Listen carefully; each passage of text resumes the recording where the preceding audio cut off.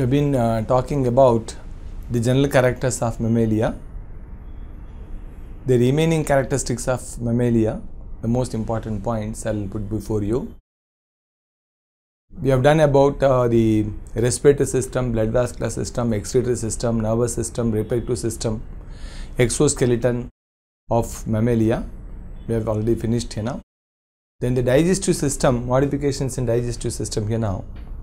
In most of the mammals, teeth are diphyodont, thecodont and heterodont.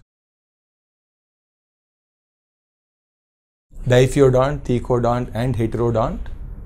Monophyodont dentition is noticed in marsupials.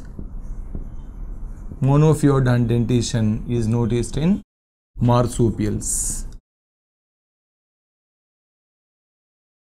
Homodont dentition is noticed in cetaceans. So, homodont dentition is noticed in cetacea. Monophyodont dentition is noticed in marsupials. Except this, in all other mammals here now, teeth are diphyodont, thecodont and heterodont here now. Now, on the basis of the nature of cusps, that is grinding edges, teeth are divided into different types in mammals here now. Like supposing in human being here now, it is called bunodont dentition. Bunodont dentition is present in humans and apes. Because the cusps are round cusps here now. The teeth have round cusps here now. That's why we call it bunodont dentition in human and apes here now. Then lophodont dentition. Lophodont dentition is noticed in elephants, that is proboscidea, where the cusps are long and fused. Cusps are long and fused, you know, that is called lophodont dentition. You find in elephants, proboscidea, in proboscideans. You know. Then selenodont dentition. Selenodont dentition is found in cattle, sheep and all that, where the cusps are very large, you know. Cusps are large, meant for mastication here now. The crown part is also large here now. The selenodont dentition you find in ungulates. Okay, ungulates have selenodont type of dentition. Then cecodont dentition. Cecodont dentition, where the cusps are pointed, they are meant for tearing the flesh here now. Pointed, dagger-shaped cusps are present in case of cecodont. Cecodont dentition is found in carnivores. Cecodont dentition is found in carnivores. Cecodont dentition is found in carnivores, and in carnivores, the first molar and last premolar and the first molar. Last premolar and the first molar, they have dagger-shaped cusps here now. Those dagger-shaped cusps of last premolar and first molar of UJ and LJ are called carnassial teeth.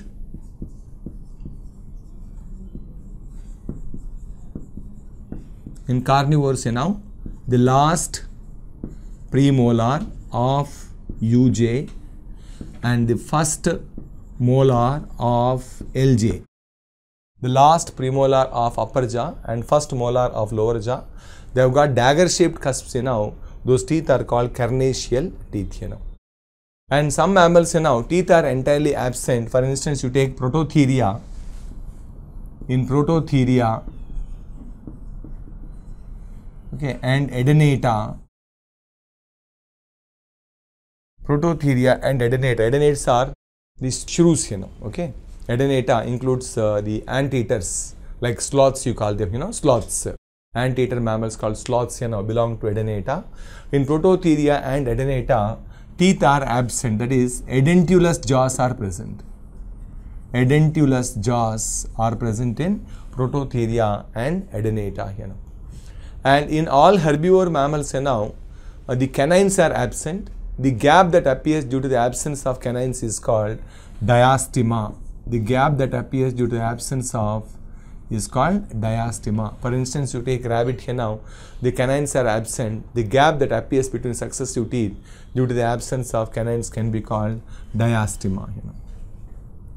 And certain mammals here now, persistent pulp teeth are present here. That is, the teeth grow throughout life here. Like for instance, you take incisors in rabbits here. Incisors in rabbits grow throughout life here. Incisors in rabbit, canines in wild boars. Canines in wild boars. Canines in wild boars now. Then in case of premolars, in case of elephants now, they grow throughout life. The teeth which grow throughout life are called persistent pulp teeth or rootless teeth here. All these teeth have broad root here with a wide aperture at the tip here now. As a result, the nutrients are supplied throughout the life, and such teeth are called persistent pulp teeth or rootless teeth. Example, incisors in rabbit here now, canines in wild boars, and premolars in elephants. They grow throughout life, and such teeth are called persistent pulp teeth or rootless teeth here. If the crown part of the tooth, in some mammals here now, teeth grow throughout life. The teeth which grow throughout life are called persistent pulp teeth or rootless teeth here now. I have already given examples. Then in certain mammals here now, the crown part is long. Crown is long, root is short. Crown is long, root is short. Such teeth are called hypsodont teeth.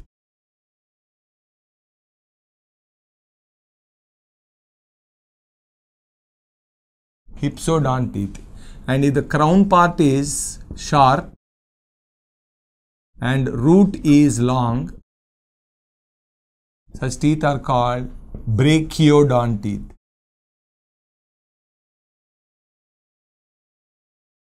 If the crown part is short and root is long, call them brachiodont. Like in ungulates, cows, buffaloes and all that, ungulates mostly the teeth are brachiodont teeth here now. Whereas in carnivores like squirrels and all that here now, you find hypsodont teeth here. Carnivore mammals like squirrels, okay, then tigers and all that here now, crown part is long, root is short here now. So hypsodont teeth are present in carnivores, while brachiodont teeth are present in ungulates here now. In human being here now, the dental formula of permanent teeth is 2123 by 2123 into 2. That is the dental formula of permanent teeth here now. The dental formula of milk teeth is 2102 by 2102 into 2. That is, premolars are entirely absent, and instead of 3 molars, only 2 molars are present. This is the dental formula of milk teeth, and this is the dental formula of permanent teeth here now. In mammals here now, in certain mammals like ungulates here now, and even artiodactyls and perissodactyls, ungulates here now, chambered stomach is present here now, where the stomach consists of rumen, reticulum, omasum and abomasum. Among these, abomasum is the true stomach. Abomasum is the true stomach, and all the other parts are the modification of esophagus. And rumen is also called paunch.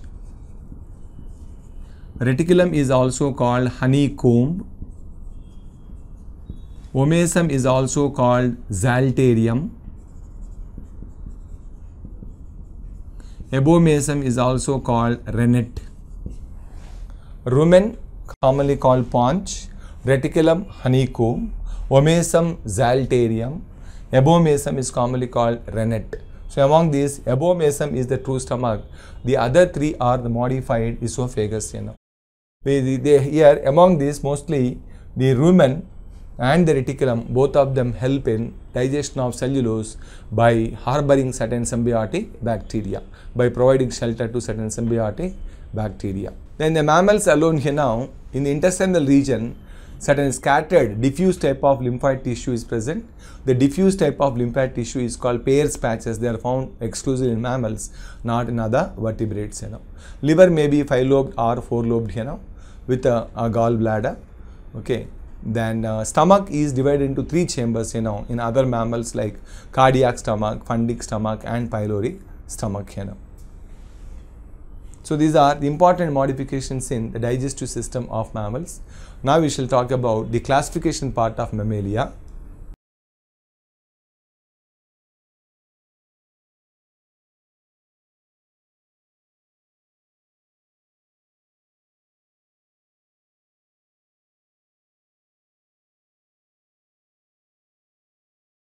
Now class Mammalia is divided into 2 subclasses, subclass Prototheria and subclass Theria. Subclass Theria is divided into 2 infraclasses, infraclass Metatheria and infraclass Eutheria or Placentalia. Subclass Prototheria, subclass Theria. Theria is divided into 2 infraclasses, Metatheria and Eutheria. Now we shall talk about the important characteristics of Prototheria.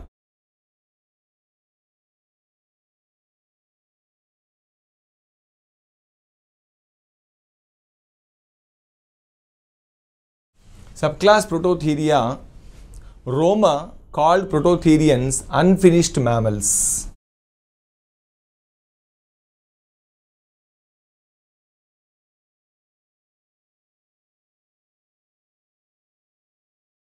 As they exhibit both reptilian characters and mammalian characters, and they happen to be connecting link between Prototheria, connecting link between Mammalia and Reptilia, they are known as unfinished mammals. Then it includes a single order, order Monotremata. Order Monotremata. And the reptilian and mammalian characters are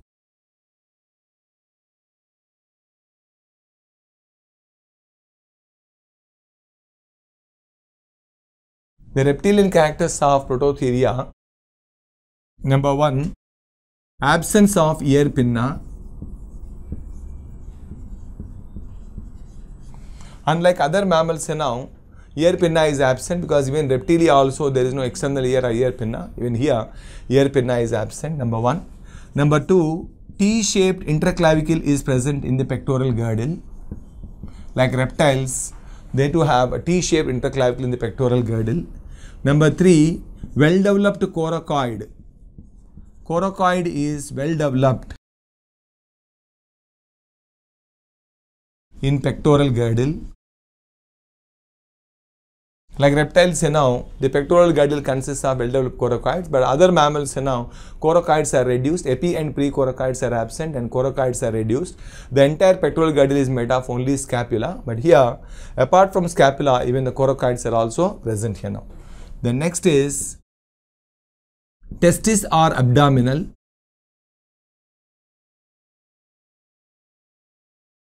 The next character, ribs are single-headed.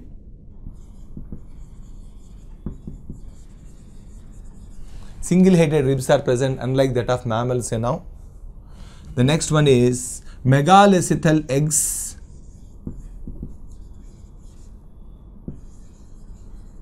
And they are shelled, clidoic eggs, as you find in Reptilia and aves. The next one is meroblastic cleavage.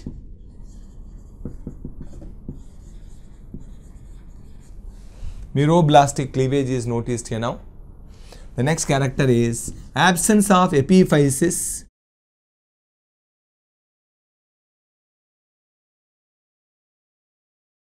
The vertebrae do not have lateral thickenings called epiphysis, absence of epiphysis. The next one is absence of corpus callosum.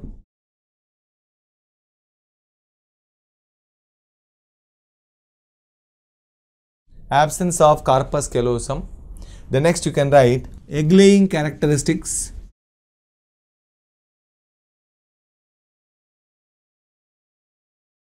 So all these are reptilian characters of Prototheria.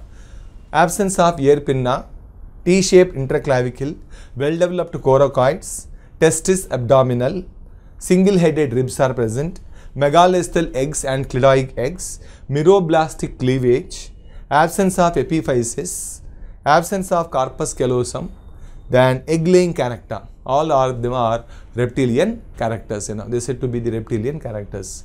Then the mammalian characters of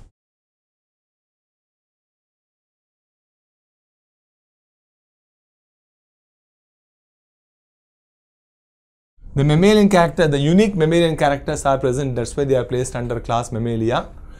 Number 1, presence of hair. Number 2, presence of 4-chambered stomach, a 4-chambered heart with left systemic.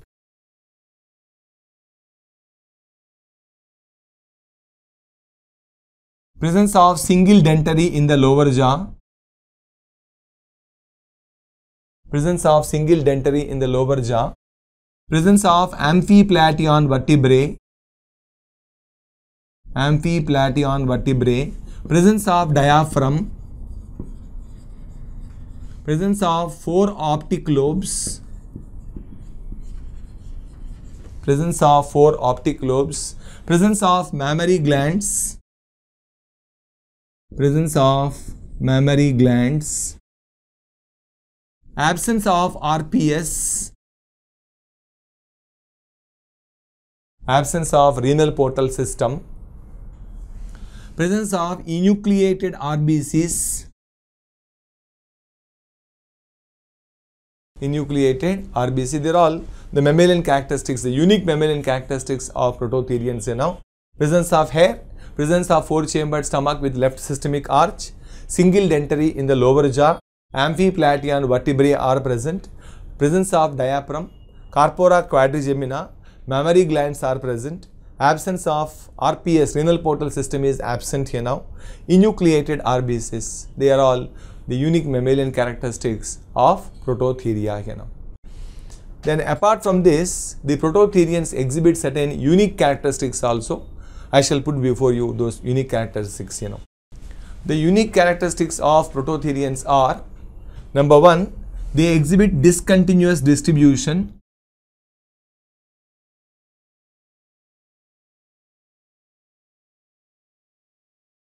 Number 2, mammary glands are the modified sweat glands.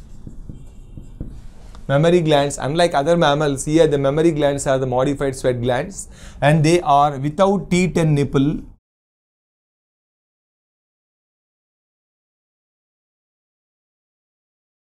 Without teat and nipple. Then they exhibit gynecomastism.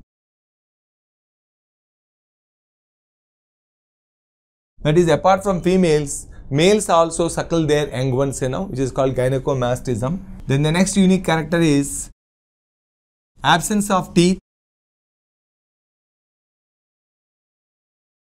Jaws are edentulous, absence of teeth, that is also one unique characteristic feature. The next one is simple less coiled cochlea is present. Simple less coiled cochlea is present. The next one is penis is meant for only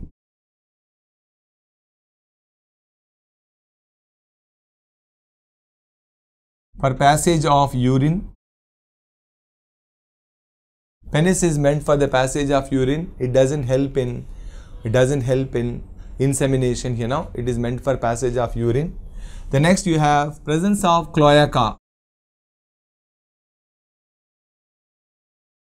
Presence, like lower animals, presence of cloaca, that is also one unique characteristic feature. So discontinuous distribution, mammary glands, modified sweat glands, gynecomastism, absence of teeth, simple cochlea, penis meant for passage of urine, presence of cloaca, they are all unique characteristics of Prototheria here now. The examples for Prototheria are: number 1, tachyglossus. This is commonly called spiny anteta.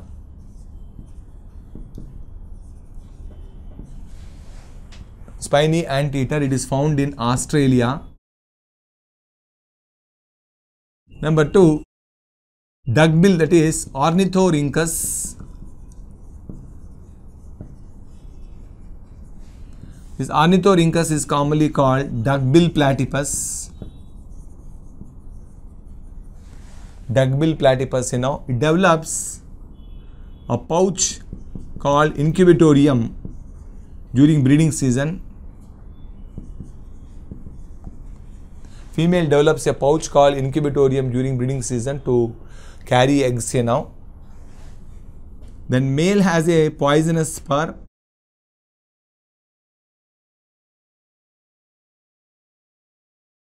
In the hind limb, male has a poisonous spur here now. This is also found in Australia. The next you have Zegglossus, commonly called Proechidna, and this is found in New Guinea.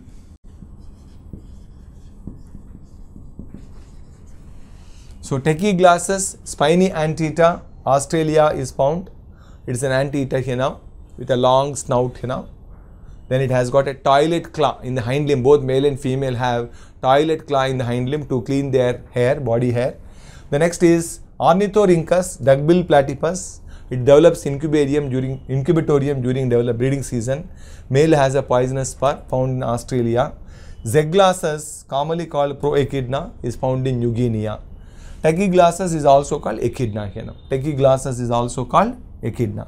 This is Proechidna and this is Echidna. So only represented by only 3 classes, 3 examples, that is Tachyglossus, Zegglossus and Ornithorhynchus. They are all important characteristics of subclass Prototheria with reptilian characters, mammalian characters and even unique characteristics. Next you have infraclass Metatheria. Infraclass Metatheria, it includes a single order Marsupialia,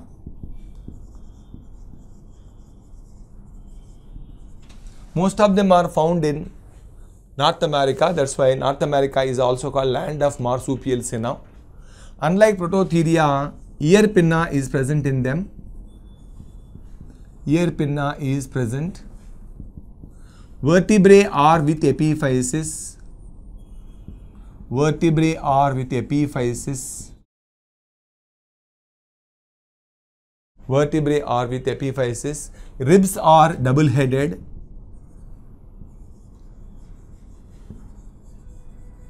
Ribs are double-headed.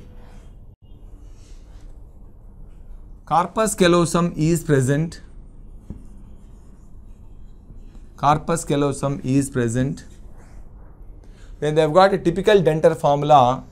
The dental formula is 5/4, 1/1, 3/3 and 4/4. 5/4, 1/1, 3/3 and 4/4 here now.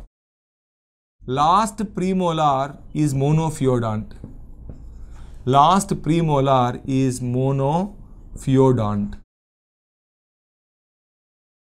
Monophyodont, last premolar, that is, it remains prominent here, it is not last, remaining teeth are last here now. Last premolar is monophyodont. The next one, anus and genital aperture.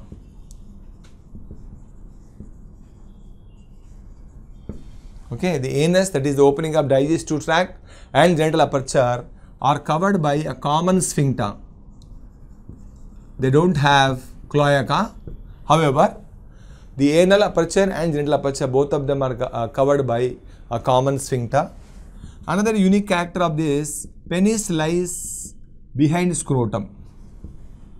Penis is behind scrotum and it is bifid. Penis is behind scrotum and it is bifid here now. And the female has 2 ovaries, 2 oviducts and 2 uteri. 2 ovaries, 2 oviducts and 2 uteri. All of them are paired here now.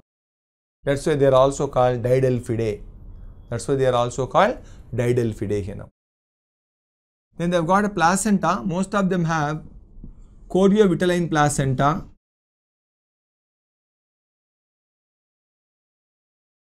Choriovitelline placenta. Didelphus has chorioallantoic placenta. Didelphus has chorioallantoic placenta and all other marsupials have choriovitelline placenta here now. And they are all viviparous, ovoviviparous mammals. Ovoviviparous mammals where the young ones are born in extremely hapless and tiny condition here now. Then mammary glands are the modified sebaceous glands. Mammary glands are modified sebaceous glands with teeth. Mammary glands are modified sebaceous glands with teeth here now. And most of the marsupials have a pouch called marsupium, which is supported by epipubic bones. They have got a marsupium which is internally supported by epipubic bones. The examples for metatheria, the important examples for metatheria are Didelphus, commonly called American opossum,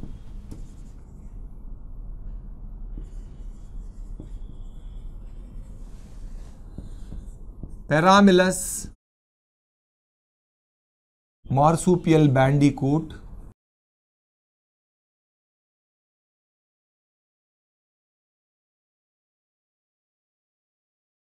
Thylacinus, Tasmanian wolf, commonly called Tasmanian wolf, Macropus, commonly called kangaroo. Macropus is commonly called kangaroo. Next is Phascolarctos,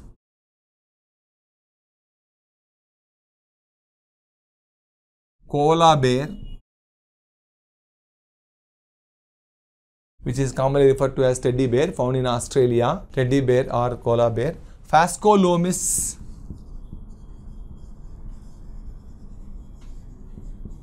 Australian nombat,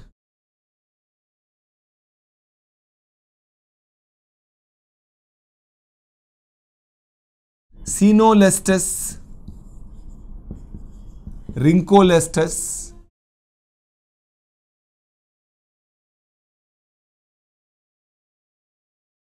shrew-like marsupials,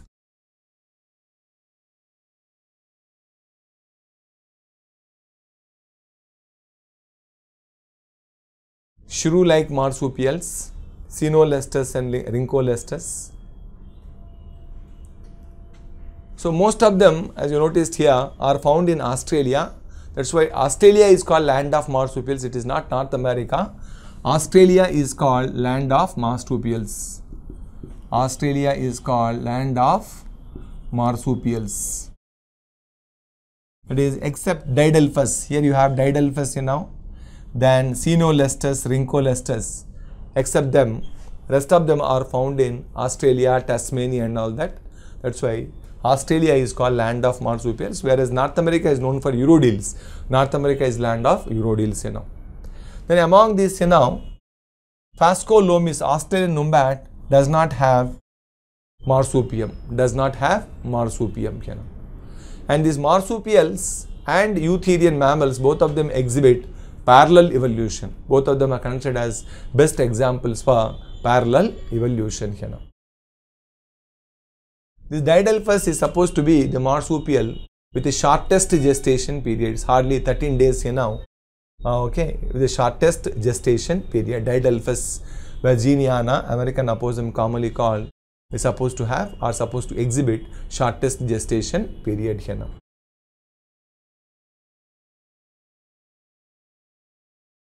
Now infraclass Eutheria. Eutheria is also called placentalia. Eutheria is also called placentalia. All the characters which have studied under Mammalia can be made applicable to Eutheria. That is, starting with, they have got exoskeleton in the form of hair here now. The lower jaw contains a single bone called dentary. The mammary glands are modified sebaceous glands which are with the teeth or nipple here now. Coracoid is reduced. Precoracoid and epicoracoid and interclavicle are absent in pectoral girdle. Then the ribs are double-headed in all of them. Teeth are thecodont, diphyodont and heterodont in most of them. Then vertebrae are with epiphysis here now. Vertebrae are amphiplateon. Cochlea is highly coiled here now. They have got both external ear, middle ear and internal ear. Middle ear has the 3 ear ossicles called MIS. Then fertilization is internal in all of them. It takes place in the fallopian tube. Eggs are microelisthyl or elisthyl.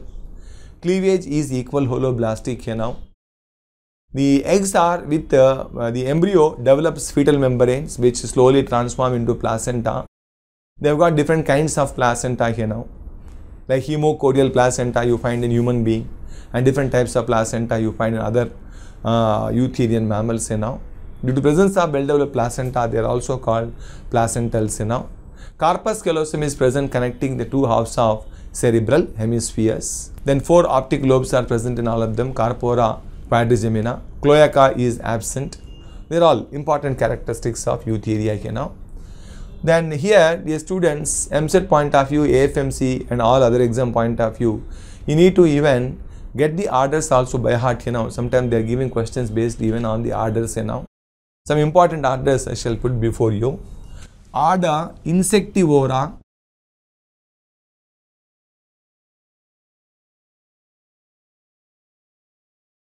Erinaceous, commonly called hedgehog, and shrew-like mammals belong to order Insectivora. Order Edentata. Sloths belong to Edentata, like you have learnt already. Coloepus, 2-toed sloth. Bradypus tridactylus, 3-toed sloth. They all belong to, they are also insectivore mammals and they belong to order Edentata. Insectivora and Edentata, the testes are within the abdomen because of low metabolic rate. The next you have order Pholidota. It includes Manis, which is commonly called pangolin or scaly anteater. The next you have order Proboscidea. It includes elephants, Elephas maximus. Both Loxodonta africana, African elephant and Indian elephant, both of them belong to Proboscidea. Then you have order Lagomorpha. Lagomorpha includes rabbits and hare. Rabbits and hare belong to Lagomorpha. Then next you have order Rodentia. Rats, squirrel and guinea pigs. Rats, Rattus, squirrel, funambulus, guinea pigs, they all belong to Rodentia. Then order Primata. Human beings,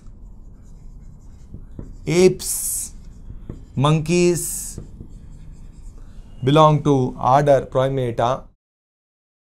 Then next you have order Cetacea. It includes whales and dolphins. Cetacea includes whales and dolphins. Next you have order Sirenia. It includes dugong which are commonly called sea cows, and trichuchus, which is commonly called manatees, that is aquatic carnivores, belong to Sirenia. Then next you have order Perissodactyla.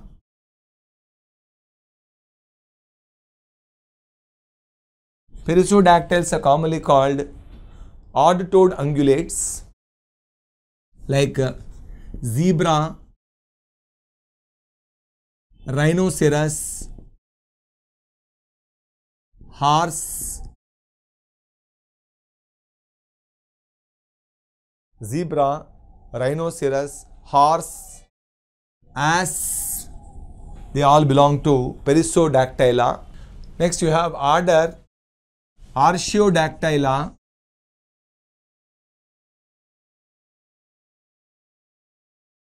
Artiodactyla includes even-toed ungulates like cows, buffalo, sheep, goat,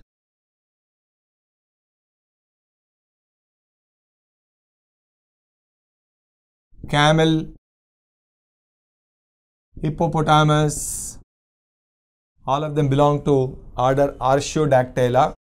The Artiodactyla and Perissodactyla, both of them are put together called ungulates. The next you have order Carnivora. Carnivora includes aquatic carnivores and terrestrial carnivores. Aquatic carnivores are placed under Pinnipeda. Terrestrial carnivores are placed under Fiscipeda.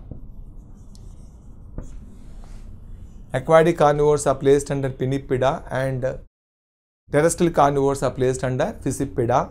Fiscipeda you have tiger, lion, cheetah, cats, dogs, all of them belong to Fiscipeda. Okay. Then Pinnipeda includes aquatic carnivores like walruses, belong to Pinnipeda here. So these are some of the important orders of class Mammalia.